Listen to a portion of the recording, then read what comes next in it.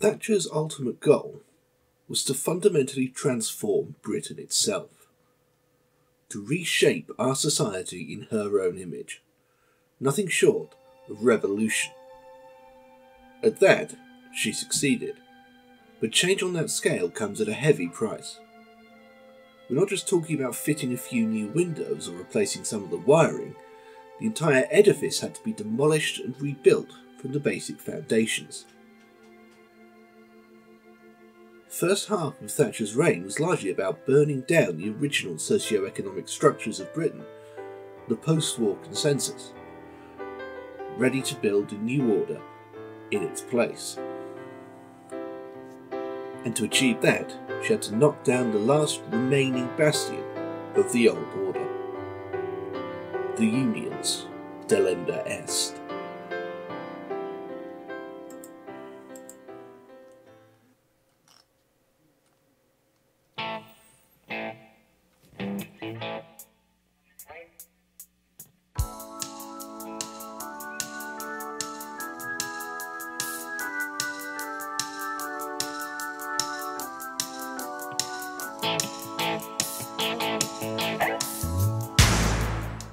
The coal industry was one of the many pillars of British business nationalised in the 1940s under the administration of the man we will always call Mr. Attlee.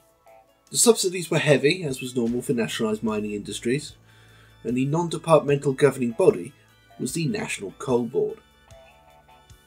By Thatcher's re-election, the head of the Coal Board was Ian McGregor, appointed personally by the PM just before the campaign. McGregor was an Erie Scotsman by birth, American by personal preference, with the face and demeanour of Donald Pleasance playing Henry Kissinger, and a reputation even then for dismantling nationalised companies from within. In 1977 he'd been brought back from America by James Callaghan himself to work at state-owned car company British Leyland, ostensibly as deputy to Sir Michael Edwards. He had just enough time to fire famed trade union head Derek Red Robbo Robinson for insubordination, or to take credit for it at least, before the whole company collapsed under the weight of mismanagement, poor strategy, and a nationalised car company just not really being that good of an idea at that moment in time. Undeterred, McGregor moved on to the ailing British Steel, which, to his credit, he did successfully return to profitability. However, rather than achieving this via some kind of carefully designed business strategy that benefited the workers and the industry in general, McGregor did this by simply closing the factories and firing everyone. Which saved money, certainly, but surely wasn't the only way to do so, even if it was the easiest. Results are what matter, however, especially under Thatcherism, and the steel industry was definitely once again profitable.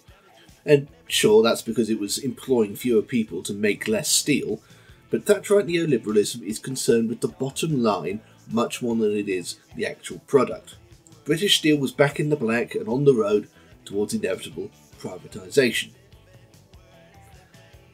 With McGregor having built a reputation as a man you put in charge of state-owned companies in order to destroy them, it was a no-brainer for Thatcher to personally pick him out to head the NCB in March of 1983. It was also nakedly provocative. The coal mining industry had been the nemesis of successive governments since time immemorial. The mere existence of this man was a come and have a go if you think you're hard enough to the National Union of Mine Workers, and as it turned out they did indeed think they were hard enough. The NUM at the time were the most powerful union in the country. They'd been at the heart of most of the industrial disputes of the previous 2 decades, in particular the 3-day week. At one point practically owned the Labour Party. From 1981, the NUM's leader was a bellicose militant leftist named Arthur Scargill. Despite coming across visually as if Trevor Francis had been cast as Ken Barlow, or alternatively as a slightly less satanic Paul Daniels, he had a certain basic rough and ready charisma, aided by a talent for bellowing far-left rhetoric in the voice of a militant Wallace. Tories have never forgotten the defeat inflicted in 1972 and in 1974. Equally, neither have the miners forgotten the lessons of 1972 and 1974. His main failings were twofold. His politics were very slightly to the right of Stalin, and his ego was only marginally smaller. He was the opposing general to Macgregor, and greeted his appointment with disdain bordering on outright contempt. The materials were arranged: Macgregor the fuel, Scargill the oxygen. All that was needed was a spark. The National Union of Mine Workers is to ballot its membership with a recommendation for industrial action unless the Coal Board withdraws its plans for pit closures. Earlier this week, the board said it intended to close up to 50 pits over the next 2 years. This was actually the Thatcher government's second attempt at doing this. The first had been in January 1981, shortly before Scargill took command of the NUM. The government were about to announce the closure of 23 pits, when the union threatened a mass walkout the minute they opened their mouths. With memory still fresh of the strike from 1973 to 74, which had led to the state of emergency, the 3-day week, and the eventual downfall of Ted Heath, Thatcher did something she very rarely ever did: back down. Ghost of Heath notwithstanding, her hand was really forced when someone pointed out that the national stockpile of coal would only last for 6 weeks, after which they were really at the miners' mercy, and in the dead of winter to boot. So Thatcher and her government stayed their hand, allowing the 23 pits to stay open. For now. Shortly after the 1981 strike was averted, Scargill was elected as the head of the NUM, and immediately started agitating for an all-out confrontation, which was more than fine by Thatcher, particularly after her landslide re-election. Now she had both time and almost absolute power.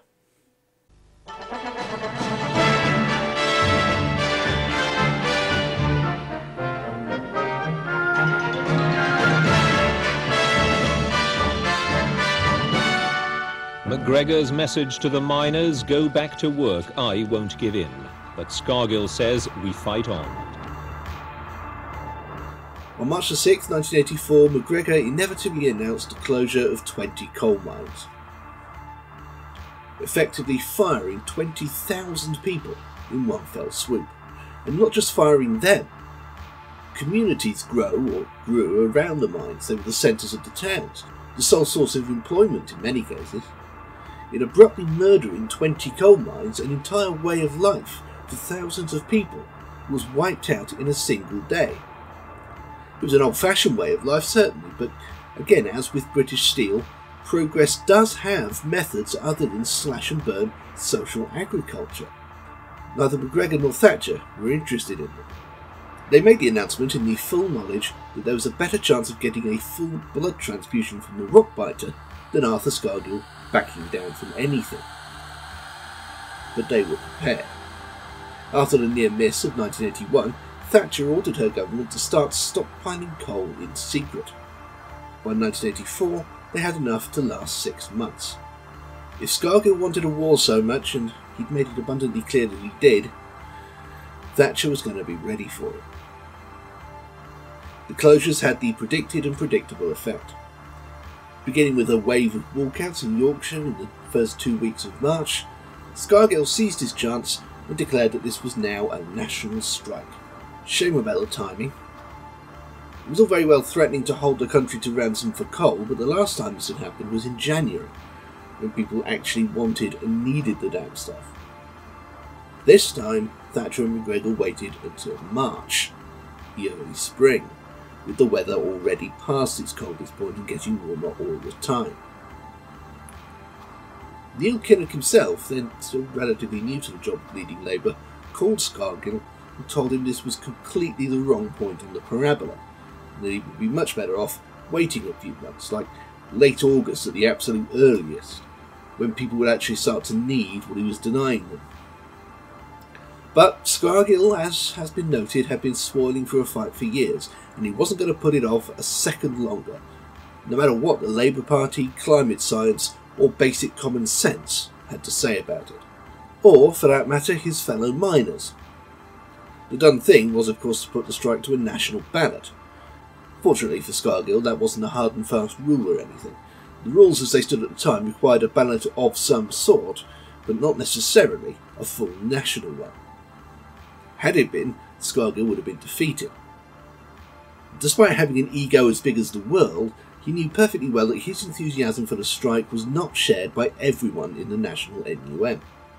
In Nottinghamshire in particular, their branch of the NUM actively rejected the strike from the start, partly because they were at the time insulated from many of the troubles plaguing the rest of the industry, but mostly because they were put off by Scargill's bullying tactics. In the miserable aftermath of the strike, Nottinghamshire branch actively broke away from the NUM and ultimately formed their own rival union. Not that it really mattered by that point. Scargill's refusal to hold a national ballot, bypassing usual union procedure and etiquette, also cost him a lot of potential allies in otherwise friendly unions. It ultimately resulted in the strike being officially declared illegal, although it made little visible difference in the police's actions. Scargill didn't seem to care about any of this. He wanted his war at any cost, including potential allies, national sympathy, and indeed any possibility of victory. And he got it, by commissioning the regions to hold their own separate ballots, which was much more likely to give him the result he wanted. And it did. And so the last battle between the working and ruling classes began.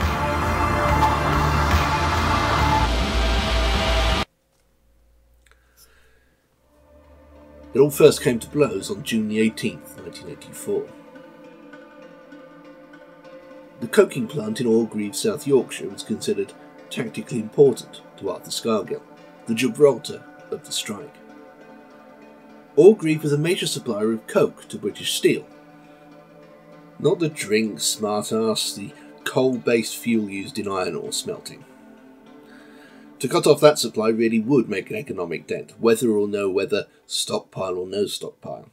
That they would much rather not have to suffer because of someone else's war.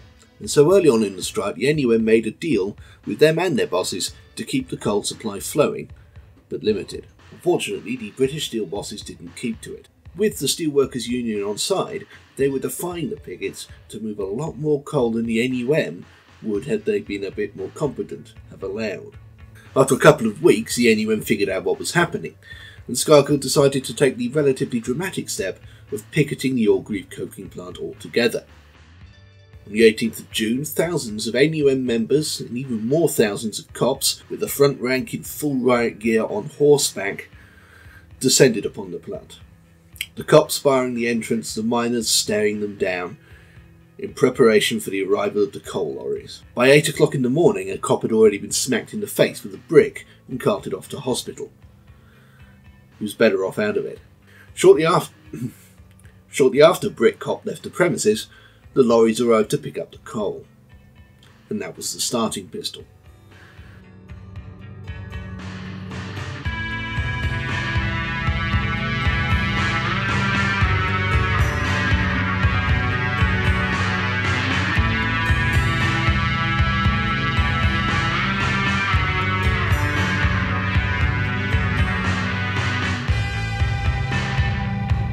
The miners charged repeatedly at the line of cops, many throwing stones and or fists. Unfortunately for them, the police had several advantages, most notably horses, making the whole thing look like a ghastly Orwellian reimagining of the Peasants' Revolt, which is what it was anyway.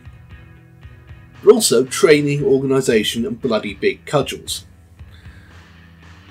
It was like the battles of antiquity between the Celts and the Romans, with thousands of hairy naked people charging randomly at a few hundred Italians in precisely ordered tortoise formation and getting slaughtered. Only the miners didn't even have the numbers. Inevitably, the miners were defeated. British Steel had their coke, the government and their bosses had their major public victory. And they proceeded to twist the knife with the kind of relish rarely seen outside of a Wes Craven movie.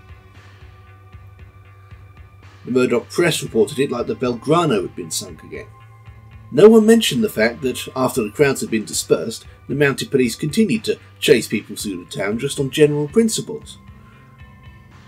Although it did get brought up when the occasional stone was thrown at them. An iconic photo was taken of a woman literally seconds from being smacked in the head by a riot cop on a horse, which was duly published in communist daily tabloid The Morning Star, and absolutely nowhere else.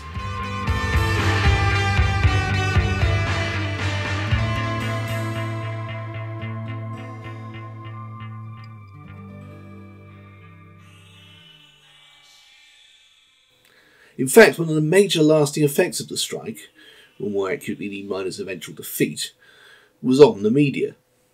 Specifically, the crushing of the unions gave Murdoch his platform for British newspaper domination. Fairly early on in the strike, mid-May 1984, a few weeks before Orgreave, The Sun, then 3 years into the Kelvin Mackenzie golden age of scum, planned to run a front page with the headline, Mein Führer. The accompanying photo of Scargill with his arm raised would be explicitly described as a Nazi-style salute in the copy. Although since a Nazi salute is in many ways literally just a raised arm, almost everyone in the world who possesses at least one arm, with the possible exception of John McCain, has been in a position where a split-second photo might give the impression of one. Scargill just had his arm up. It looked even less like a Nazi salute than David Bowie's.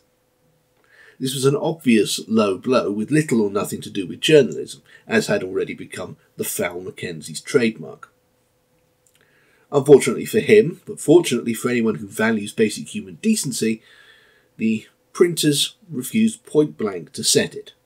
The issue instead ran with a massive white space and disclaimer. It was one of the most significant union victories of the 1980s, and one of the last.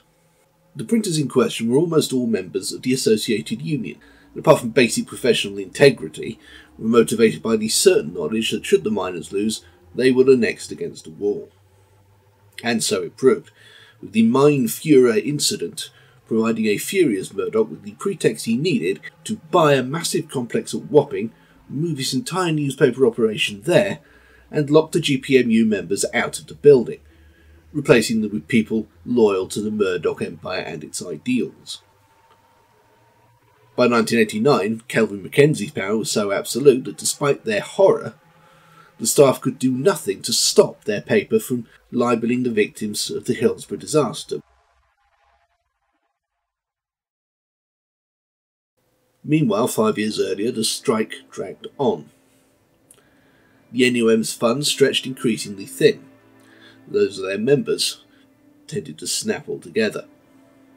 No wages, no income, eventually no money at all. Ideology's all very well, but you can't eat it. Miners and their families started starving to death for the sake of Arthur Scargill's ego, which many of them didn't care much for in the first place. And not just starving to death. As autumn dragged into winter, the strike finally started to have an effect on fuel stocks. Unfortunately, it was the miners who were being held to ransom. So now they were freezing to death for Scargill too. Many were reduced to scrabbling around the spoil tips in a desperate attempt to scrape together what they could out of the coal equivalent of curds and whey. This was an extraordinarily bad idea because it involved clambering around on piles of slippery shale trying to grab nearby particles of burnable fuel. An even worse idea was asking children to do it, which ended up killing 3 of them. Death reared its head in an even more gruesome way at the end of November. With miners getting increasingly fed up with the strike, more and more were filing sadly back to work. This had already led to outright civil wars in mining communities, particularly between the mines on the border of Yorkshire and Nottinghamshire, the latter of whom, of course, never went on strike in the first place. On the 30th of November 1984 in mid-Glamorgan, strikebreakers had been ferried around in taxis for quite some considerable time, often under a hail of stones. On this particular day, 2 morons of considerable magnitude decided to take it a step further and dropped a bloody cinder block off of a footbridge. To the apparent surprise of the douchebags in question, it landed on the taxi driver, David Wilkie, and killed him dead.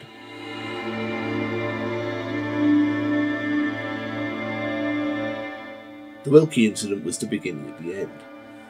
Public opinion made a definitive move away from the unions. Even the traditionally left-wing Daily Mirror and Guardian stopped supporting them as 1984 became 85. and when The Guardian in particular turned its back, that was it. The NUM had no chance of getting the public back on side, even without the Murdoch press. Even a likeable figurehead couldn't have helped them now, although in the event they were still lumbered with the increasingly ferret-like and swivel-eyed Scargill. Although genuinely horrified at the death of Wilkie, he still refused to back down from the strike. By the time 1985 rolled around, however, it was largely out of his hands. Miners up and down the country sadly traipsed back down the pits, knowing that the only alternative was for their children to starve to death for the sake of Arthur Scargill. The government opportunistically deliberately overstated the number of returning miners, increasing the pressure on Scargill until finally, in the exact sort of national ballot he hadn't held at the start of all of this, the NUM voted narrowly to give up, to return to work without a deal. The National Union of Mine Workers shall organise a return to work on Tuesday. We go back together, and as far as we're concerned, this union fights to retain pits, jobs and communities.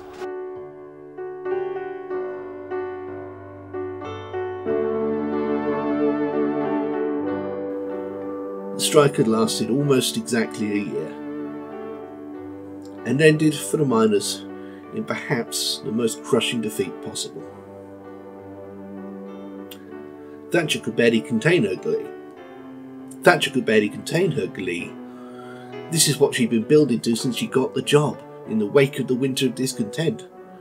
Elected into a country battered by union-related bickering, the one thing she wanted was to destroy the whole notion of trade unionism, and reopen the gulf between workers and bosses,